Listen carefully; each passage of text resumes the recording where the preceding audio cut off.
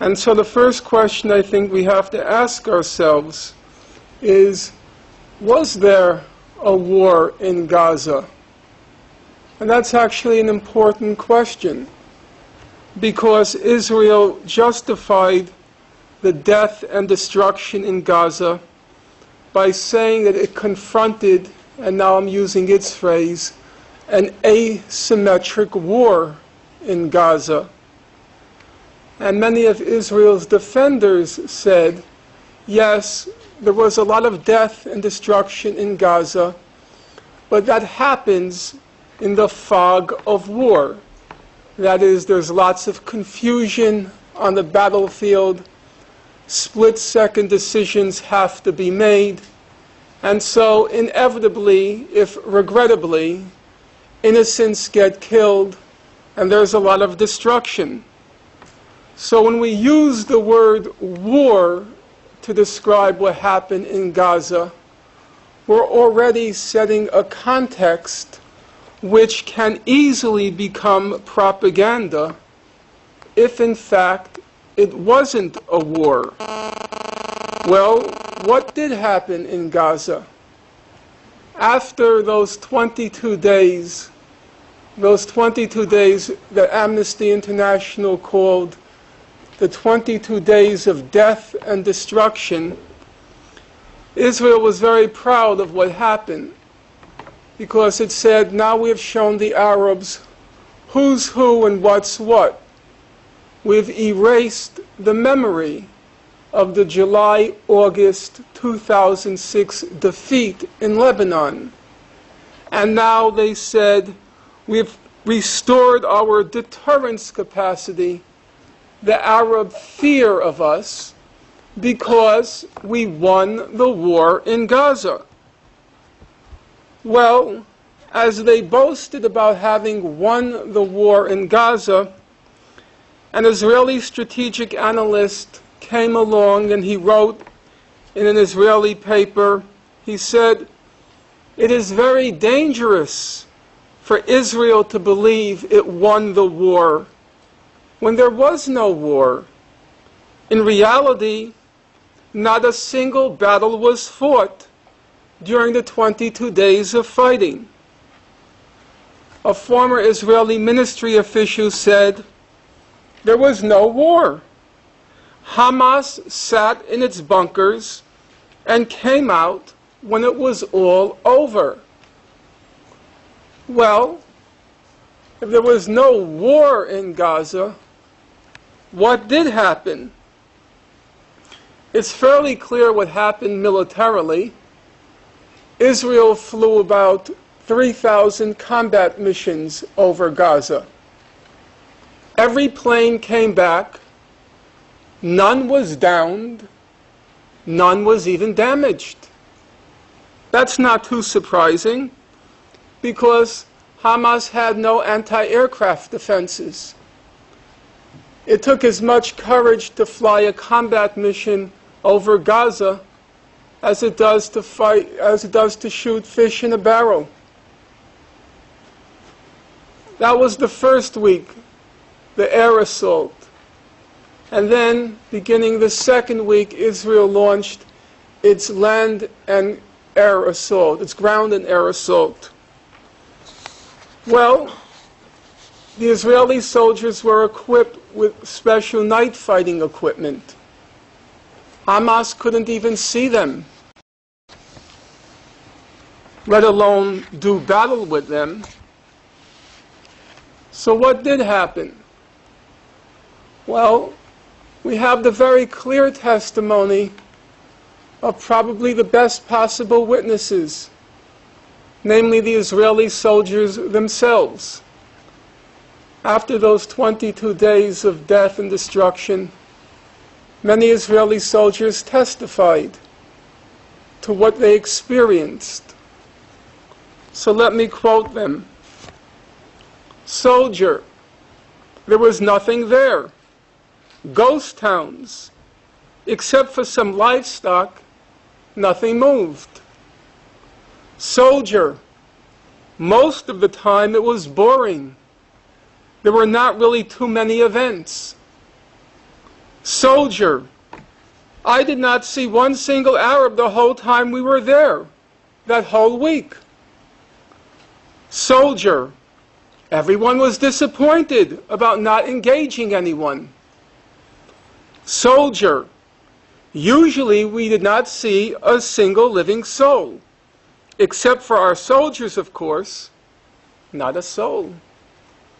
Soldier, go ahead and ask the other soldiers how often they encountered combatants in Gaza. Nothing. No one.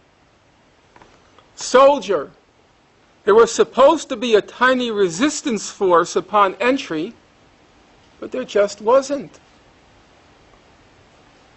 No soldiers, no enemy in the field, no engagement, no battles. But that's only half the story. The other half is equally illuminating. All you have to do to see for yourself is go to your computers and enter under Google, breaking the silence. And what will come up on your screen is a collection, one of the collections of soldier testimonies. And then when it comes up on your screen, just enter under the search function, enter the word insane. And if you enter the word insane once, twice, 3 times, 4 times, 5 times, 6 times, 7 times, the soldiers who are interviewed keep using the word insane. Israel used insane amounts of firepower in Gaza. Israel used insane amounts of firepower in Gaza. Israel used insane amounts of firepower in Gaza. The soldiers were interviewed separately. They weren't cueing each other, but the same word leapt to mind for each soldier. Insane amounts of firepower in Gaza. No enemy in the field, no battles, no Arabs to be seen, Arab fighters to be seen anywhere, but they're using insane amounts of firepower. One soldier said, "This was firepower such as I had never known. There were blasts all the time. The earth was constantly shaking." Another soldier said, "On the ground you hear these thunderous blasts all day long.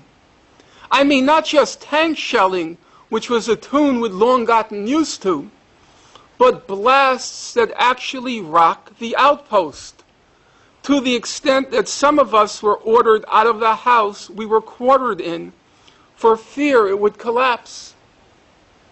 The Israeli soldiers commandeered Palestinian homes, and from the homes they were firing into the horizon.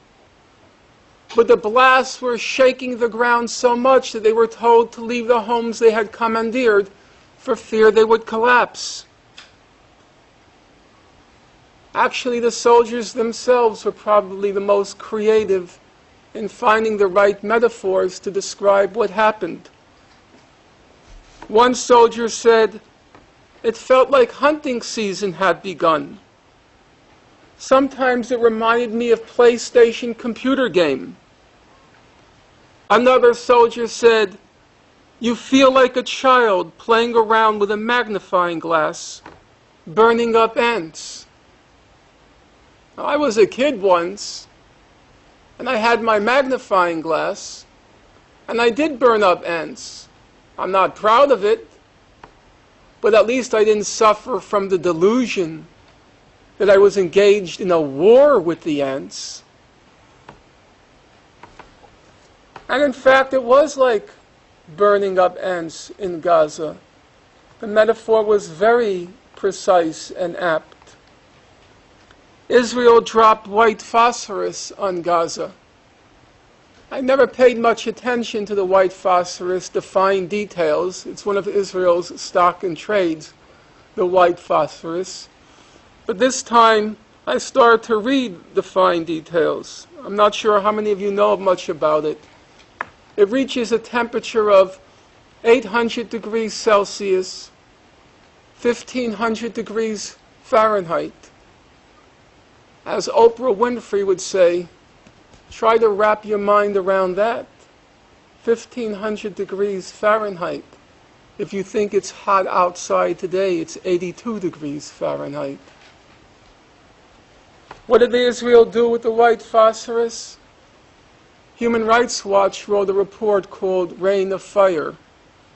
It said that Israel repeatedly exploded white phosphorus munitions in the air over populated areas, killing and injuring civilians and damaging civilian structures. They dropped the white phosphorus on a school, a market, a humanitarian aid warehouse. They dropped it on Al-Quds Hospital. They dropped it on Al-Wafa Hospital.